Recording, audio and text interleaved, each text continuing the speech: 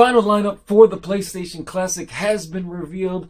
Let's find out what the other 15 games are, which ones I think were a good choice or better, or should I say which ones I personally am excited for, which ones I think we could have done without, why I think people might be backing out of their pre-orders, and why I think it just doesn't matter what's on the PlayStation Classic. Alright, before we get into the topic of today, I'd like to say don't forget to let me spend my money so you don't waste yours by hitting the subscribe button, and don't forget to hit the bell to keep informed of new videos I'm uploading on the We Deem channel. As I said, they have released the final 15 games of the 20 that will be on the PlayStation Classic, releasing in December, I think around the 13th. And honestly, at this point, to me, it really doesn't matter what's on the PlayStation Classic, and we'll get into why I feel that way towards the end of this video. But for now, let's take a look at the 20 games that are going to be on the PlayStation Classic, which ones I'm excited for, which are not many, and those I think we could have done without, and then also find out why, as I said, it doesn't really matter what's on the PlayStation Classic. Alright, the first game is Battle Arena Toshiden. Hopefully I'm pronouncing that wrong. You dumb mother! There are some times where I butcher names or just trip on my words and say things wrong, but apparently this is a 3D fighter. Now, right off the bat, I want to say I think they should have done without 3D fighters on the PlayStation Classic, because let's be real, they just don't age well. Now, if there were some 2D fighters on here, which I don't think there were many on the PlayStation, that would be a whole lot better. Those 2D counterpart fighting games just seem to age better. Next game is Cool Borders 2. I myself am not too excited about this, don't get me wrong. Back in the day when I was a kid, I had a lot of fun with Cool Borders 2, pulling off tricks. But, I mean, honestly, is this a game we really needed to be on the PlayStation Classic? Is this something that's going to bring us some nostalgia of the PlayStation Classic, bring some excitement to it? No, I don't think it will. Look at that, I got tongue-tied. Next game's Destruction Derby. Honestly, I've played a couple of these, always had fun with it. It's nothing but mayhem and carnage, crashing cars into each other. How can you go wrong? Could there have been a better game in its place? Yes, there could have been, but honestly, I think I might have fun with this game when I get my PlayStation Classic. Next game is Final Fantasy VII. Now, for me, not too excited, and that's only because I've never been into turn-based RPGs. Now, a lot of people are happy to have this. There are some people who are a fan of the game that said that they're just not going to drop down $100 on the PlayStation Classic just for this game because they can get it remastered on other systems. Let's go into the other games. Grand Theft Auto. Yes, the original, the bird's eye view, top-down Grand Theft Auto. Now me, I've only played a little of this game. I've never really dived into the originals. I myself am used to the 3D Grand Theft Autos of today, and I don't know if I'm going to be able to go back and play this game and keep entertained enough to beat it the whole way through, knowing that the last one I played was Grand Theft Auto 5. Will this bring me excitement? I don't know. We'll have to see when I get the PlayStation Classic.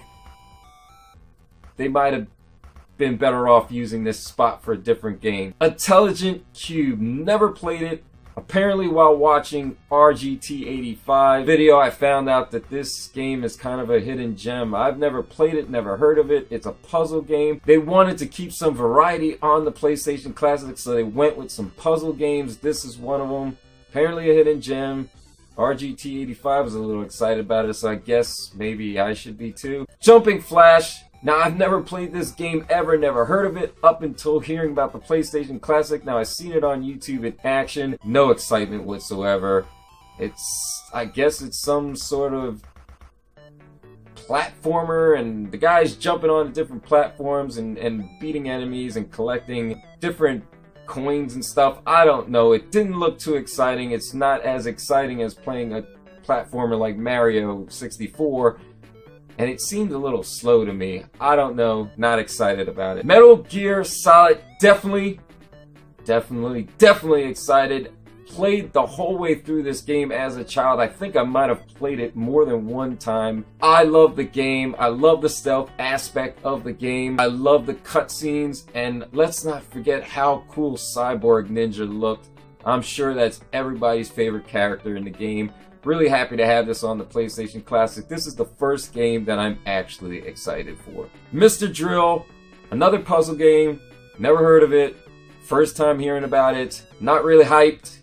It might be fun, who knows, I've never played it before. Second game that I am excited for is Oddworld Abe's Odyssey. Now granted, I have this game on so many different systems, especially the limited run edition for the PS Vita, but it's Oddworld, and I love the Oddworld series, and Abe's Odyssey is a 2D platformer with a lot of hilarity to it. I mean, the main character farts and everybody else laughs. How can you go wrong with that? Happy to see this game on the PlayStation Classic. Next game on the list is Rayman, the original Rayman. Now, honestly, this is the most colorful 2D platformer that I've ever played. There are 44 games that they have released. Great platformer. I love the character. It's unique design with its floating limbs that aren't attached to his body. The game's great, honestly. I don't know necessarily if this is the game I would have liked to play on the PlayStation Classic, but I do love the series. And it got me a little excited to have it on here. I'm not going to count this as one of the games that I'm excited to see on the PlayStation Classic, but I think it's not bad. Resident Evil Director's Cut. Now, of course, I gotta be happy about this. This is the third game I'm excited for, but I will say, I kind of wish that they would have put Resident Evil 2 on this. I know, they're remaking the game, and I am really happy about that.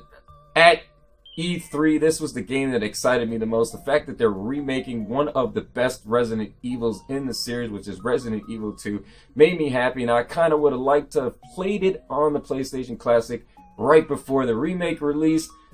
But, I mean, I guess I still can get a little hyped at Resident Evil Director's Cut. It's still a good game. Now, I've played that after I played Resident Evil 2 when I was a kid. And the mansion is kind of creepy, and it does get you startled. And the gameplay is really good. The puzzles are great. It's a good game, and it's the third game that I'm excited to have on the PlayStation Classic. Next is Revelations Persona, another game I knew nothing about, never played. Apparently, from watching RGT85's video, people are excited about this. I've never heard of it. I think it's another RPG, and that's probably why, like I said, not really into turn-based RPGs. The only RPG that I've ever liked is Kingdom Hearts, which the third one's coming out. Really excited about that. Ridge Racer Type 4. Now, granted, is it the best racing game that could have been on the PlayStation Classic? No, everybody would have loved to see Gran Turismo. Me, personally, I would have loved to see the game Driver in its place. I used to love that series. I haven't played many of them nowadays, but great games. Ridge Racer Type 4 is apparently a decent game, so I mean, it's not bad, but something better could have been put in its place. Another puzzle game. Oh yay, Super Puzzle Fighter 2. I guess it's sort of related to Street Fighter.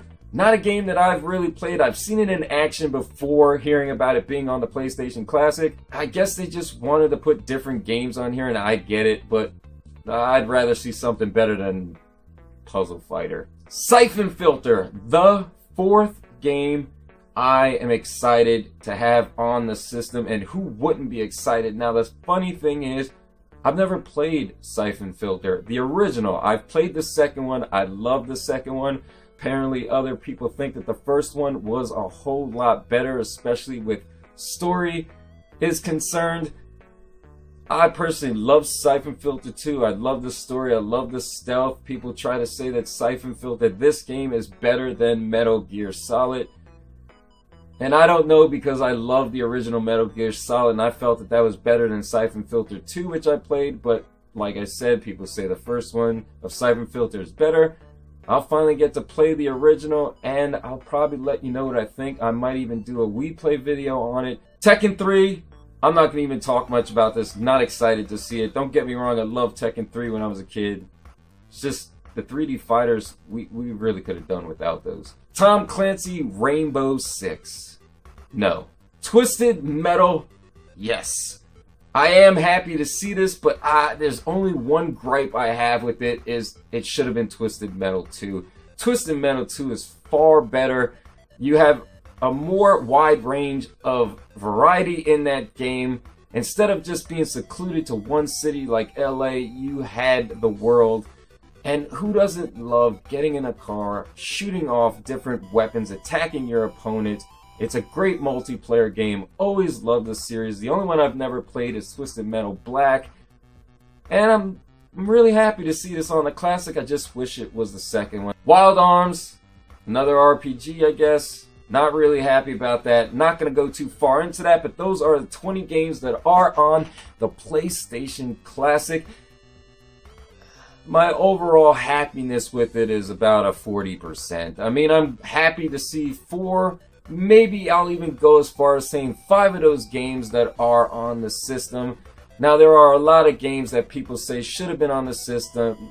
Crash Bandicoot, Spyro. Other people disagree with that because they say that those games are already being remade and they're on multiple systems. But let's not forget, this is the PlayStation Classic, and how can you have a PlayStation Classic or PlayStation related device that does not have Crash Bandicoot on it, the mascot, or even Spyro, who was technically kind of Crash Bandicoot's sidekick when it came to selling PlayStations. Also, a lot of people are upset that Legend of Dragoon isn't on there. Never played it. I wouldn't mind trying to play it.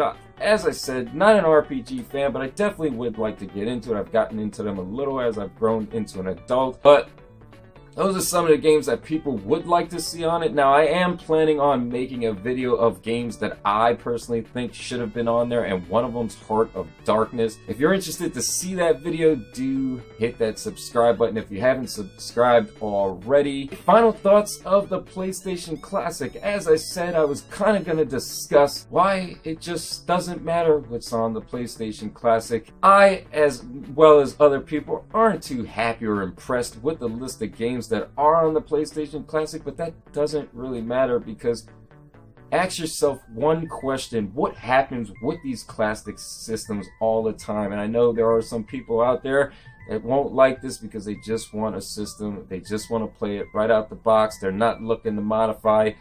But every system, the NES Classic, the Super Nintendo Classic, and before I say this, shh, even though it's on video, let's pretend I didn't say this. This system, the PlayStation Classic, will be hacked at some point, and I'll be able to put whatever I want on there. And that's one of the reasons why I still have it pre-ordered. I myself love to collect video games, and I don't have a big collection like Metal Jesus Rocks or RGT85 or even Wood from Beat 'em Ups. But I do have some things in my collection that I hold near and dear to my heart, and having a small miniature PlayStation, a system that I loved growing up as a kid, probably one of the best PlayStation systems that ever came out. Why not? And at some point, I'll be able to put my favorite games on there. I can do away with the games I don't like, or I can keep them there just in case I decide, what the heck, let me play them. Bring back some nostalgia. That's the whole reason why we are retro collectors. That's the whole reason why we love playing retro games, because it brings us a feeling that some of us just don't feel anymore with current gen games. Not that I don't like them. So either way, it doesn't really matter what's on the PlayStation Classic. You're going to be able to put anything you want. Trust me, at some point this system will be modified.